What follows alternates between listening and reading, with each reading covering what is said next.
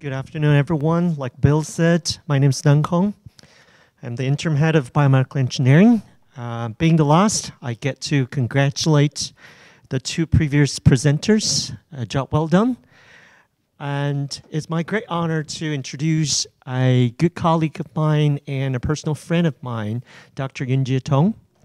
Yunjie came to the Weldon School of Biomedical Engineering in 2017 from Harvard Medical School, where he was an assistant professor. Yunjie is outstanding MRI researcher, teacher, and globally minded faculty member in the school and leader in the imaging area.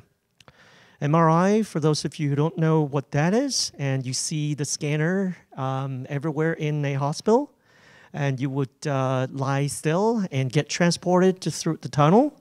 And that's really where Yunjie's contribution is justified. And because what he does is when you're in motion and you're in naturalistic environment, and how to make sure the MRI scanners can still really get the images correctly.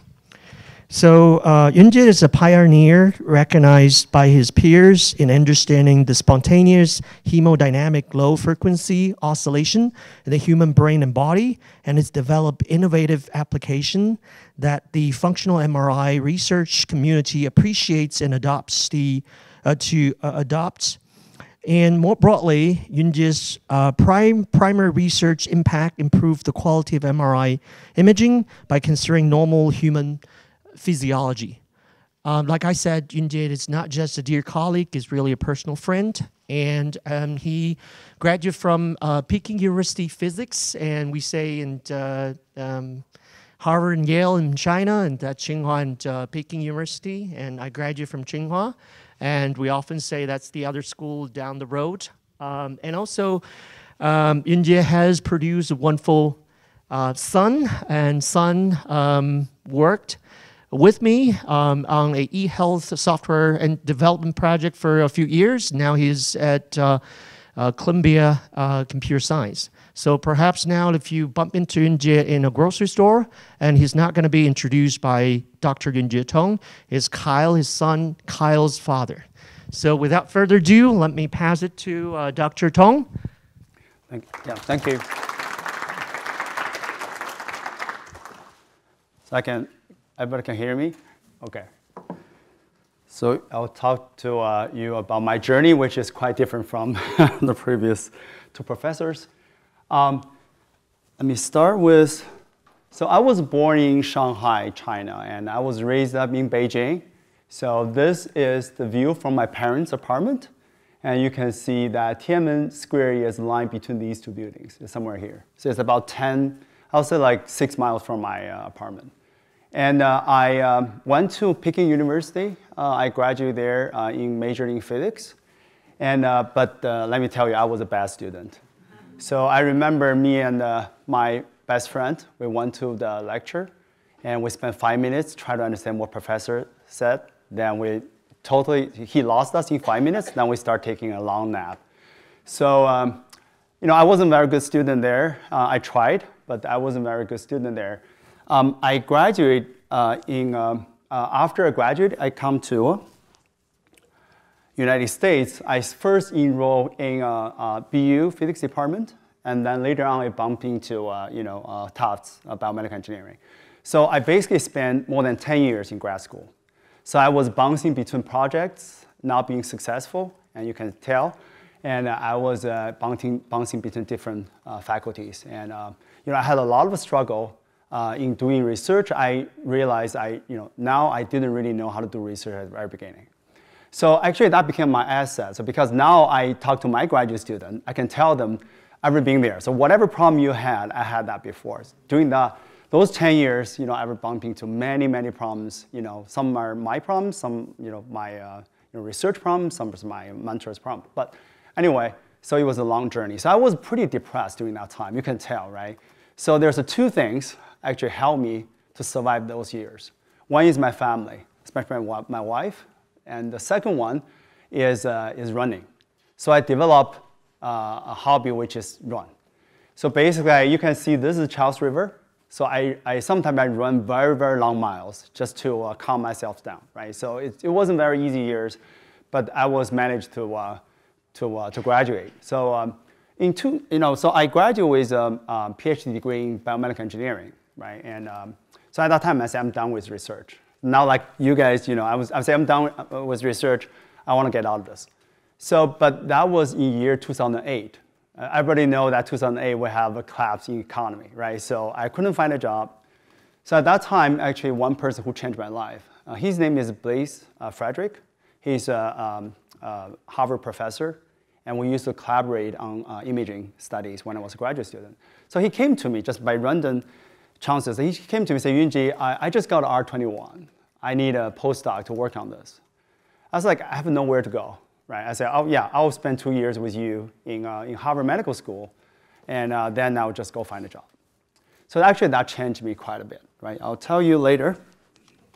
So basically this is where McLean Hospital is located. I don't know if you know McLean Hospital, which belongs to Harvard, Department of Psychiatry, Harvard Medical School, and this is the best private psychiatric hospital in the United States, right? So I was, I planned to stay there for 2 years, work with Blaise, and then I would just leave.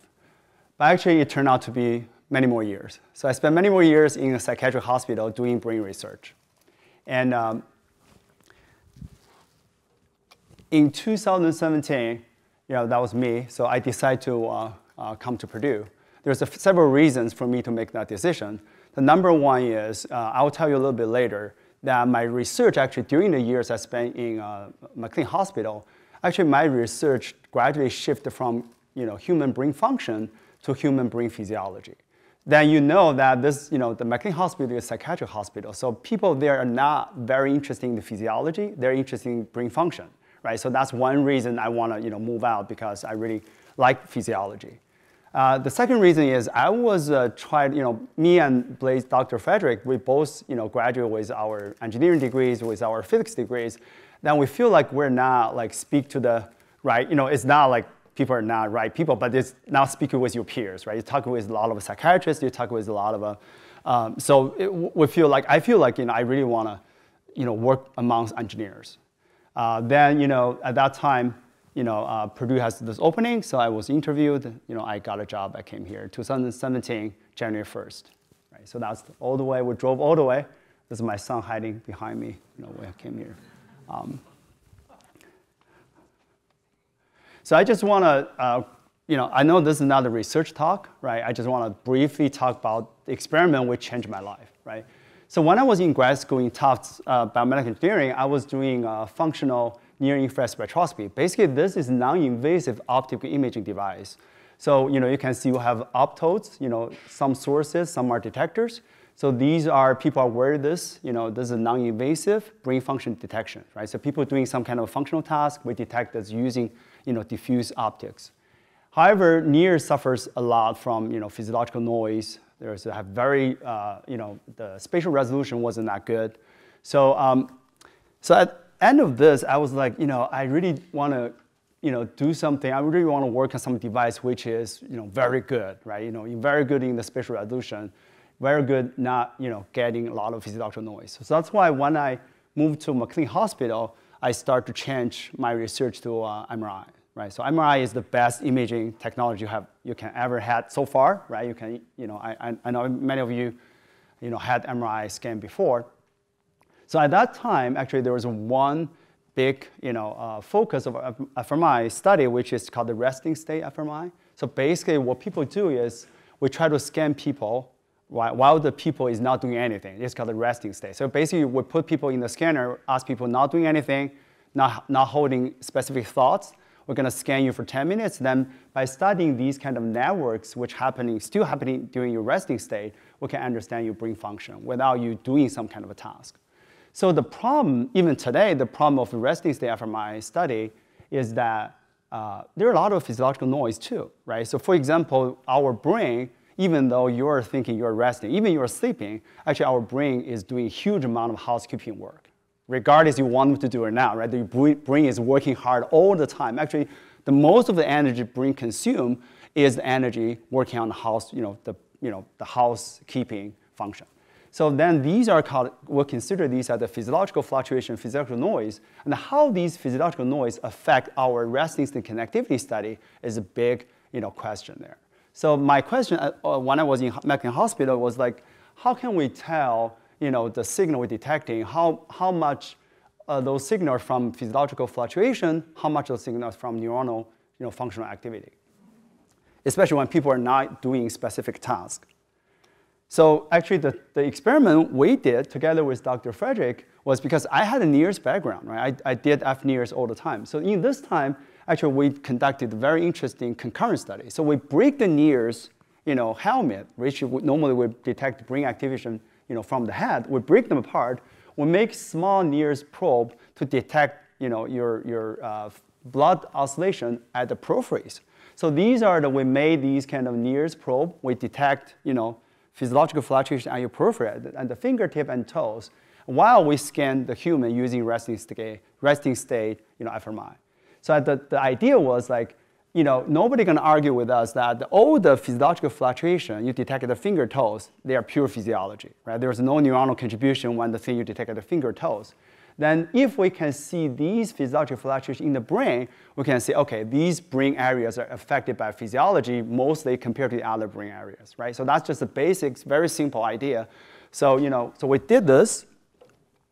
Then this is I just jumped to the results. So you can see, I'm showing you the blue curve are the fluctuation we measure at the fingertip, and the red one are the, fluctuation we measure using fMRI at the brain, certain brain voxels.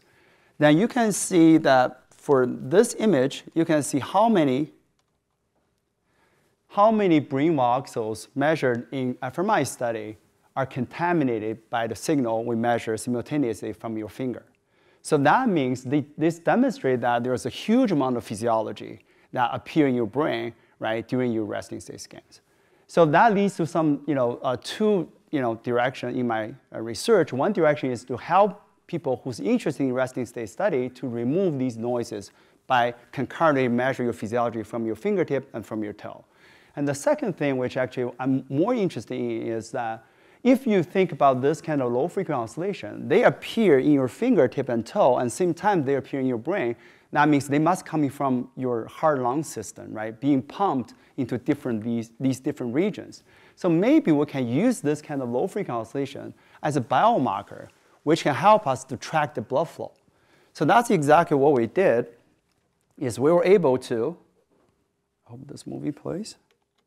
So we were able to, using the low frequency oscillation we recorded from your periphery, like your fingertip and your toe, to use that as natural biomarkers to map the blood flow in your brain. So this is the blood flow using regular resting state fMRI study. However, we derive very profound physiological fluctuations, and in this case, the blood flow in the brain. So these are the things I've been doing since then. So I just say, since physiology is so interesting, brain physiology is so interesting, so why don't I just change my research focus to brain physiology? So that's exactly what I did. So until today, my lab is still doing, I think is one of the few labs still is doing, study brain physiology using fMRI. And I'm very fortunate after I come to Purdue, I have a lot of collaboration, right? You can see I'm doing, right now I'm doing all these studies. I'm doing sleeping studies with Dr. Schrechenberg and Vitaly Rice. And in this study, we try to understand the lymphatic system and try to understand why and how people sleep, and how that impacts your brain function, especially how that leads to Alzheimer's disease. And secondly, we're collaborating with many, fantastic researchers from IU School of Medicine. We try to understand cerebral blood vessel, health, right? So hypertension, all these things, how that can affect your brain health. And we also do sickle cell studies, brain injury studies, and also dog studies with all these fantastic collaborators. And I really appreciate Purdue because, after I come to Purdue, I acquire this many toys. I have this kind of respiratory system. So now, not only we can detect low frequency oscillation, we can manipulate it by using mixed gas. So I can really give people different mixed gas and try to change their low frequency oscillation in their body and to track them better, right? I have NIRS system, and we developed, I have a near system that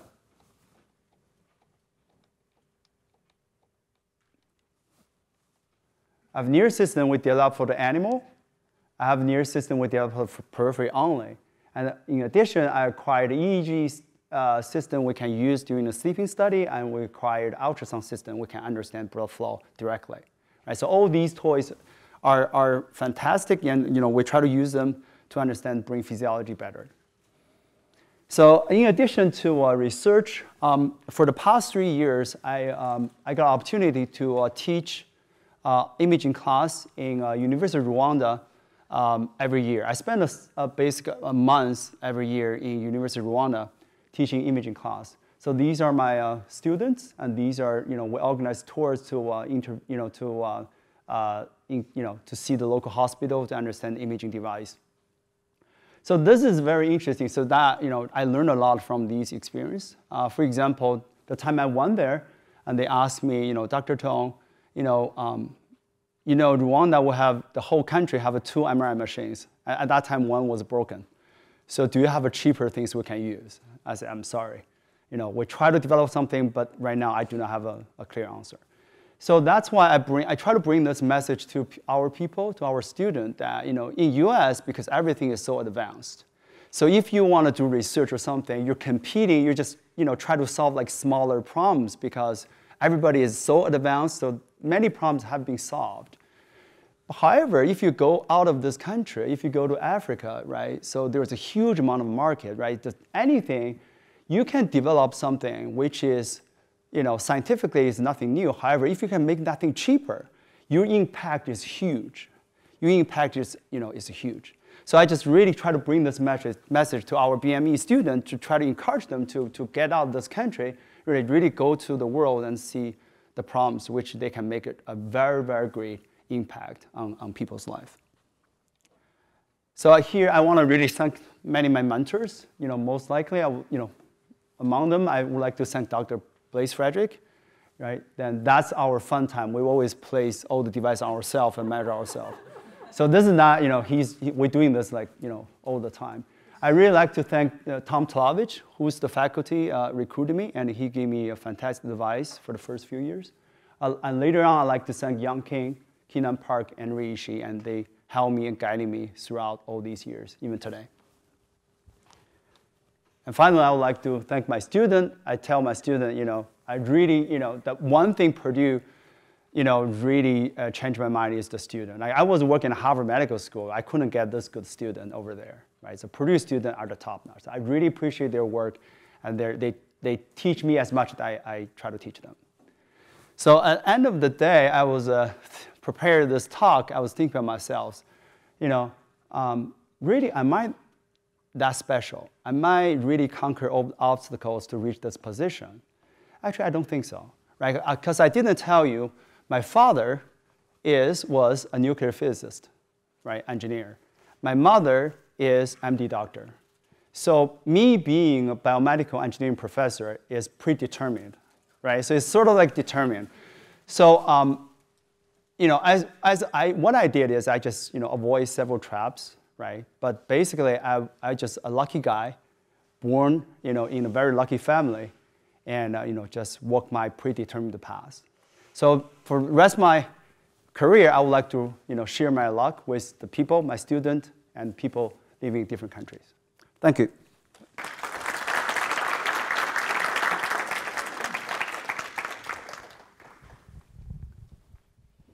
So Yunjie, congratulations again.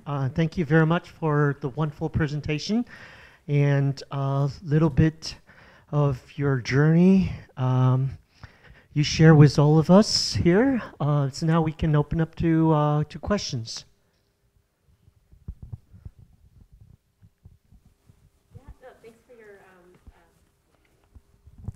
Thanks for your presentation, and I think also highlighting that it's not always an easy road, and I admittedly glossed over some of the rougher parts of my own PhD journey in my talk. But I was curious about the dog study that you had a bullet point about, and what you might, or I don't know how far along that is, but if there's any new insights that you could share about what you've learned, or who's sponsoring that research. Yeah, I forgot the, yeah, I was working with Dr. Ogata. Ogata is a professor here, and she, so basically that dog study is try to understand the impact of owning a dog, that impact on your stress, right? Stress. So for example, in the study, we, giving people different stress level while having them, with the dog or not with the dog to see their stress. So I forgot exactly where it was. It was funded by a foundation. I forgot the name. I cannot tell you right at this point. But what was the other question? Or I guess that was just the one. I mean, yeah. I guess I was interested because you hear all the time that most people, have pets because they're supposed to reduce stress, and so I was curious to do kind of this more scientific research to, I guess, maybe show that more very specifically. I was curious if there was more to why you were digging that far, kind of deeper into that. Yeah. So actually, for pilot study, this is a pilot study for the, I think 20-some subject we collected. We did see some influence of having your dog. However, we couldn't tell having your own dog versus having other people's dog. But at this point, they all have positive effect on your emotion, on your stress, anti-stress effect. However, at this, we want to separate your own dog versus the other dog. I think that's the point we cannot separate because our sample size is small. Yeah, but they do have the effect.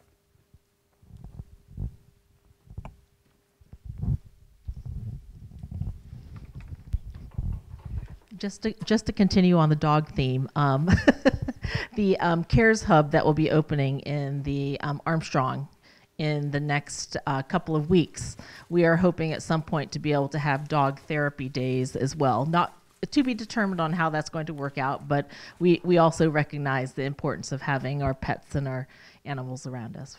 Yeah, it's surprising to understand this very much, even though there's so many people having pets, but the study especially on the brain, functional study is very, very under-researched in this area. Yeah. Again, just a follow-up question on the dog study. So I'm just curious. So when you say with a dog they have a positive response or a positive emotion, like what are you seeing that lets you to believe that it's a positive emotion?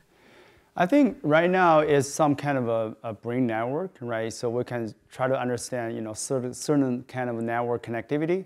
So that strength of network connectivity is being strengthened during, having a dog or during not having a dog.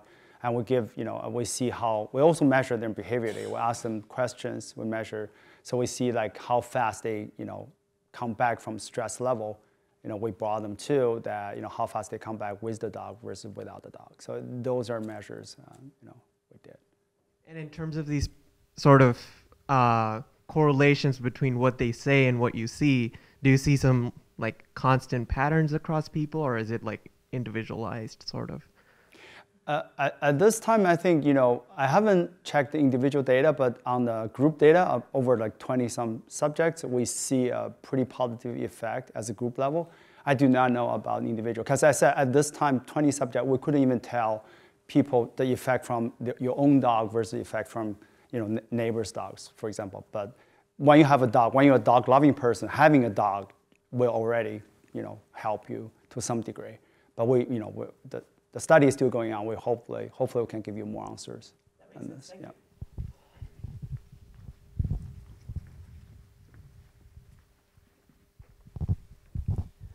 You said that you're doing the resting fMRI. Yeah.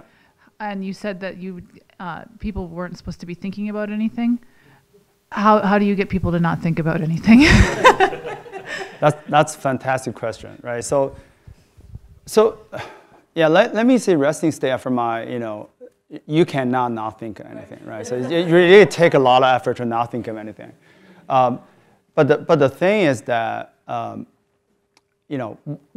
in terms of the research, what we do is we try to ask people, say, please lie there, right? Just not specifically hold on one particular thoughts, right? Just relax, do whatever you do, just do not fall asleep. That's the instruction we give to the people. Right, so that's the thing, and in order for them to stay awake, generally speaking, we will project a cross line in front of them. So we try to let them see that, and some fancy,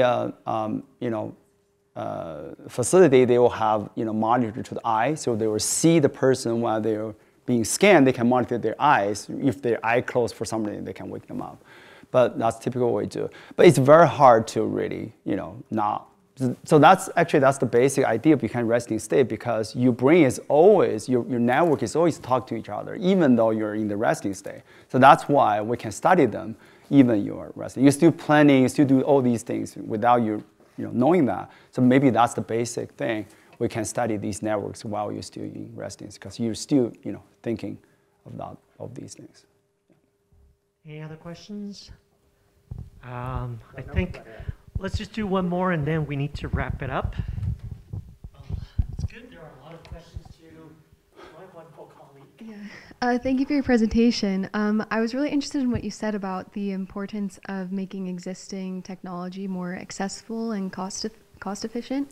Where do you see those efforts coming from in the future? Is that something that can be achievable from an academic research perspective? Do you need a corporate sponsor for that kind of work? Or I guess where do you envision that coming from?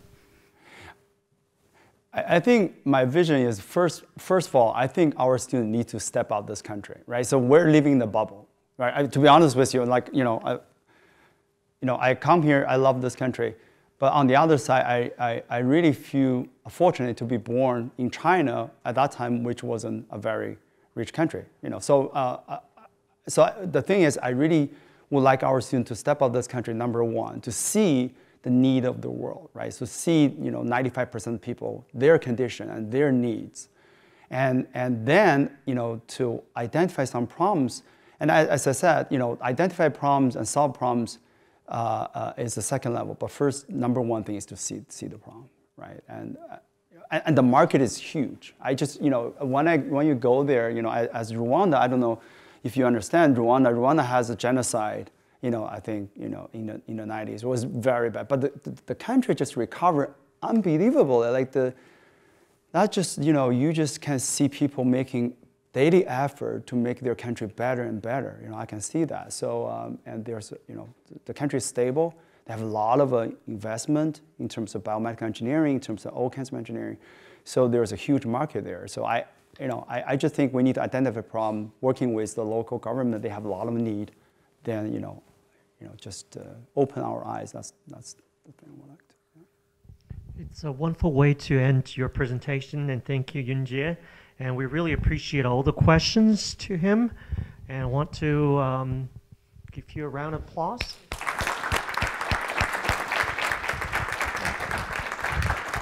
Because I'm the moderator of the last presentation, also get the chance to say thank you to all the three speakers, and another round of applause. And I'm told to give the mic to Marcia. Hi, I'm Marcia Freeland, the Director of Faculty Success Programs here. On behalf of Dean Rahman and Associate Dean Liu, thank you very much for coming today.